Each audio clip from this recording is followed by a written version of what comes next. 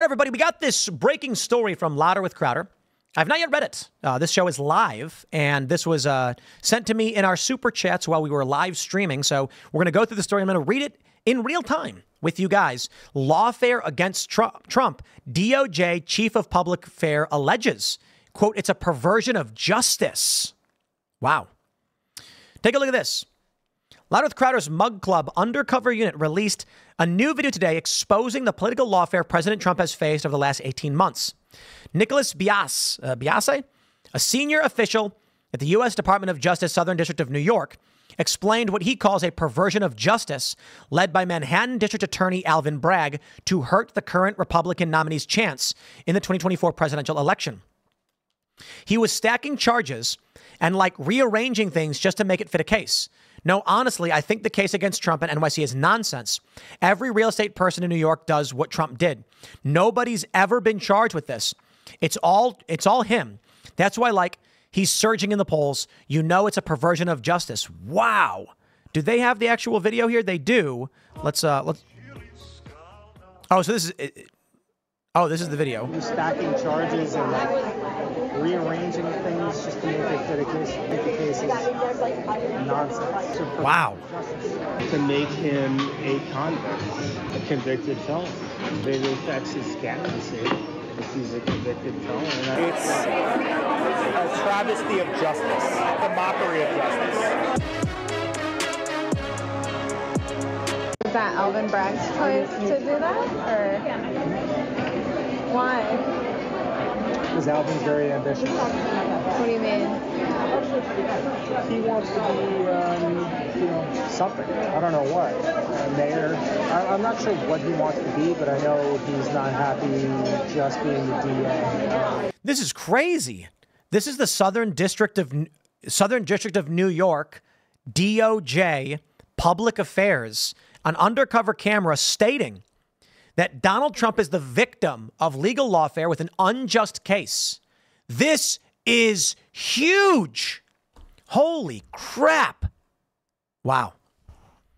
The point of prosecuting Trump was to make him into a convict. It affects his candidacy if he's a convicted felon. The SDNY spokesman went on to explain just how well he knows Alvin Bragg. He also details why he believes Bragg moved forward with indicting Trump. Before he decided to prosecute Trump, did you know who he was? You do now, Alvin Bragg, who I've known for 15 years, who used to work in my office. Alvin is very ambitious. I used to work with him for 10 years. I mean, we know each other really well, but do I respect what he's doing? No. The U.S. Department of Justice Chief of Public Affairs agreed with the Mug Club undercover journalist that President Trump was undergoing a process of political lawfare, where Trump's Democrat political opponents are using the judicial system to affect electoral results. Biase cited the Fulton County, Georgia prosecutor Fani Willis as a prime example of an unethical prosecutor. The Fani Willis case in Fulton County, Georgia, is a travesty of justice, to put it mildly. It's a mockery of justice. She is a joke. The whole thing is disgusting. They're just out to get him, the senior DOJ official said. Americans will not vote for a criminal. The Democrat machine, the swamp, and bad actors have falsely made Trump out to be a criminal. This revelation proves that Trump is no criminal. Let's we'll play more from this clip. New York County. So this is before he decided to prosecute Trump. Did you know who he was? You do now. What was the point of even doing it then? To make him a convict. To make him what? A convicted felon. What if he can still run for presidency and... Yeah, but it affects his candidacy if he's a convicted felon. I was trying to count who else, because I was I wonder how many are against him. I think it's called lawfare. Yes. That's what I've gathered from that. That is what they call it. So how does this even happen? How can it happen? How can the local and state level courts try President Trump with more ease and less red tape than the federal courts? That doesn't seem right to the uninitiated, but you are the uninitiated. Good thing Biase isn't. I mean, at the federal level where I work, there is a 90-day rule where you can't make any decisions on cases that are going to affect an election. that rule does not apply at the state level because the state level is like the Wild West. They're like idiots. They don't care. They're all political. So yeah, this guy's probably going to try to lock him up, and it's going to be ugly. They're so obsessed with getting him. Wow. Who is they? How do they get away with that? It's a different system. Like the state level and the federal level are like night and day. Seems like a good dude. I like this Nicholas guy. There are so many more rules in the federal level, and they're like the threshold for a crime is so much higher.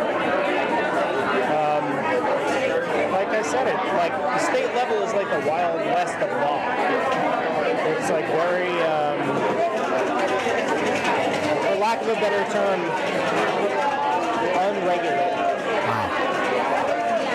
Less checks and balances. And I know what you're thinking. I thought it too.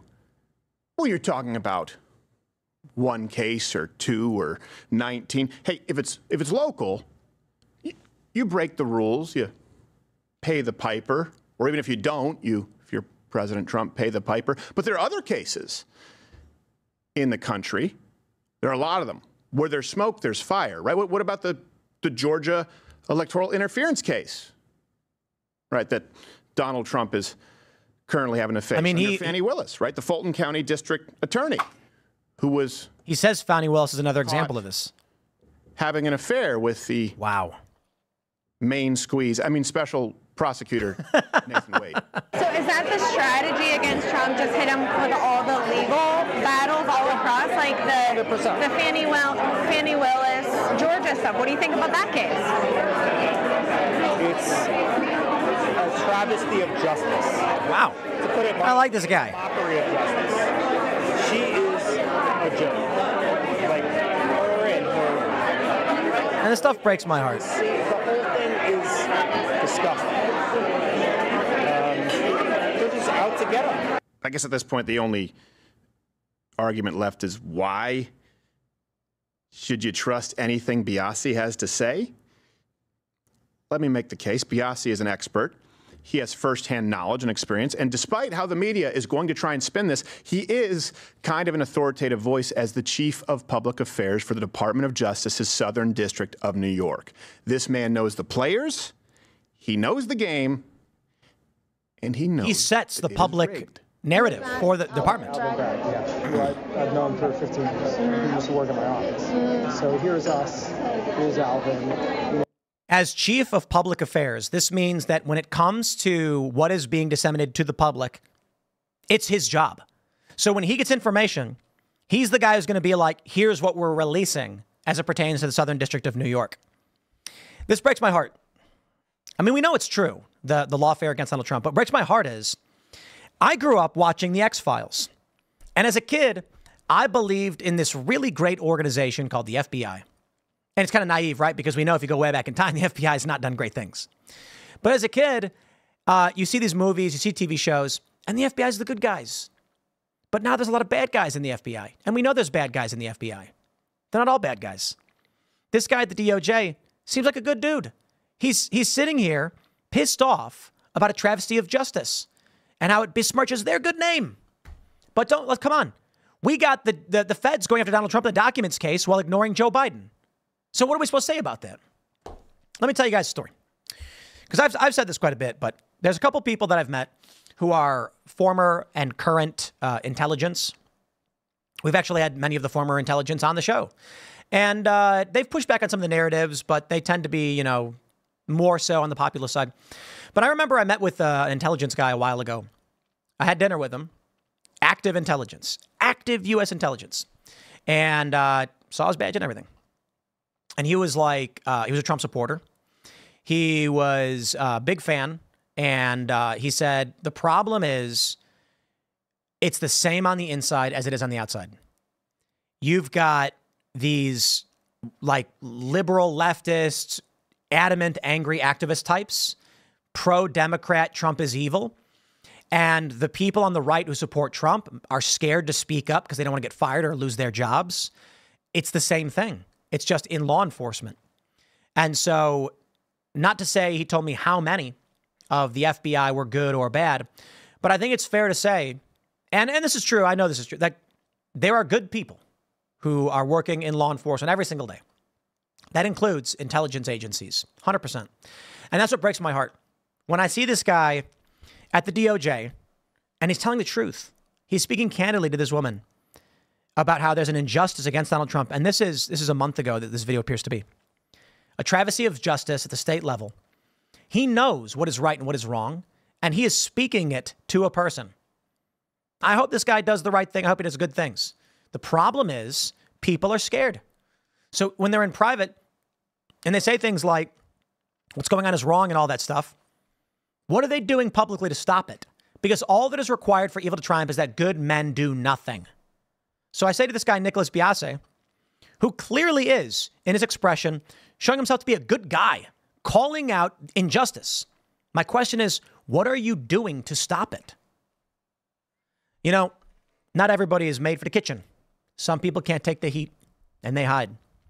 But if that's you, maybe you shouldn't be in this position. As Chief of Public Affairs for the U.S. Department of Justice at SDNY, you are in New York. You worked with Bragg. You know this guy. I understand it may be out of line if your department is speaking about legal matters outside your jurisdiction. But in any instance where you can, you should absolutely be rejecting these things. Maybe in a personal capacity at the very least. I understand why the DOJ, the U.S. Department of Justice for the Southern District of New York, is not going to, as a department, issue a statement about injustices against Trump, but certainly you as an individual could. Don't make the argument, yeah, but that would be a conflict of interest and I can't do that. I work here. No, you have an individual right to say these things. And you can say, I do, in my statement, I do not represent the Department of Justice, but in my expertise and capacity, I say these are wrong, these charges are wrong, and someone's got to do it. You know, forgive me if I don't hold the FBI in the highest esteem. We were swatted something like 17, I don't know, was it like 13? I think 13 times. And we didn't get any accountability. We had reached out. We had tried talking with law enforcement. Local law enforcement was fantastic. But nothing. I'm only ever told by a journalist that they caught the guy who did it. There's no evidence it was him. There's no the story makes no sense. The guy they claim to have caught, none of it explains how he had access to private information that didn't exist in the public sphere. They said it was him. And I'm like, it doesn't make sense. And some might say, well, he was hacking. No, the information, some of the information was obfuscated and was only transmitted verbally. I'm not going to say what it was, but it's nothing consequential, but it was utilized against us. So I'll give you an example. When it comes to security, let's say you get a bomb threat and the person's, it's generic. You know, they could call and say, we think it's a hoax. You can forget about it. But let's say you went to the grocery store and you bought 2 large tubs of sour cream, like those big buckets, like restaurant size. Let's say you bought 2 big buckets. And then you get a call from somebody who says, I followed you into your home just after you, or into your office, as you carried those large buckets of sour cream. And then they make a bomb threat. Now you have a more credible claim, which requires, not always, the argument being this person should not have access to that generic information. The sour cream thing's probably silly, but let's say like you walked out of the office. Let's say you went inside your office and then you opened your fridge and grabbed a bowl of old spaghetti or you made a bowl of spaghetti. And then someone called in a threat saying, I watched you make the spaghetti. The question is, how did they get in? How did they get access? How do they know this? It implies they were in the building or may have been. It makes it a more credible threat.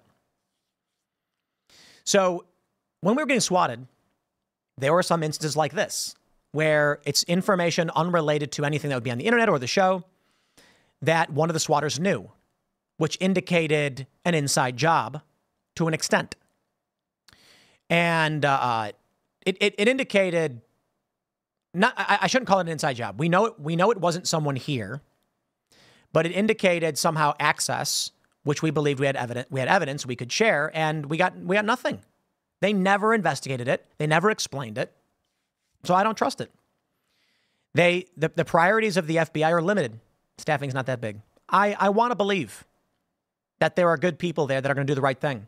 But I don't understand how we can have SDNY's chief of public affairs outright saying that Trump is being persecuted and prosecuted, and there's no one else to speak up. There's no FBI agent to come out and be like, this is wrong. This country is in trouble. What is this? Why does this guy know these things? He's in New York. How does he know these things? I mean, morally know them, and he's doing nothing. That breaks my heart, man. Knows county level, and he decided to do the case. Yeah. And Michael Cohen was their star witness who we prosecuted. Okay. You know who he is? Mm-hmm. That guy's psycho. He calls me. And he records what does he want with you? He's like, he's got this thick New York accent. He's like, is this Nicholas Biaggi, the chief of public affairs? And I'm like, yeah, this is me. He's like, this is Michael Cohen. Why won't you guys, vacate my conviction? And I'm like, I can't really, I'm not authorized to speak to victims or defendants, which I thought was a pretty good answer, not knowing who was calling. And he was like, well, who can he speak to? And I was like, the media. And he goes, I have one of the biggest podcasts in New York. But I kind of didn't believe him. Yeah. And I was like, well, you're still a defendant, and that precludes me from talking to you. Of course. I've known Alvin for 15 years. Like, how well do you know him? I used to work with him for 10 years. All right, so he's just saying a lot of the same thing here. No. And November 5th, 2024, the election live stream of the century. And that night, wouldn't it be nice if on that night you didn't see the same tactics that you now know have been going on for the years leading up to it? Shout out to Steven Crowder and his investigative journalists and their team. I like this Nicholas Biaggi guy. I don't know a lot about him. I mean, maybe there's stuff about him that I wouldn't like, I guess. But he seems like he's a good dude. We need people like this to be brave and defend what justice is supposed to be. I hope that guy does. And just based off of this, all I can say is I wish him well. I do. I hope he comes forward and he speaks up and he says, this is wrong.